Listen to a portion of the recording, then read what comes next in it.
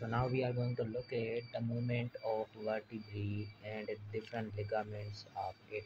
Ligament of nuchae that is attached to the skull, and ligamentum flavum that is attached with the lamina, and then there comes is anterior and posterior spinous ligament.